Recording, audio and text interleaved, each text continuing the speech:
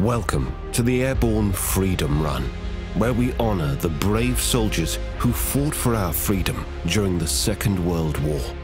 Today, as we run through the historic streets of Arnhem, we remember that freedom is more than a word. It's a treasure bought with the bravery of many. We run not only for ourselves, but also to embrace the responsibility that comes with freedom.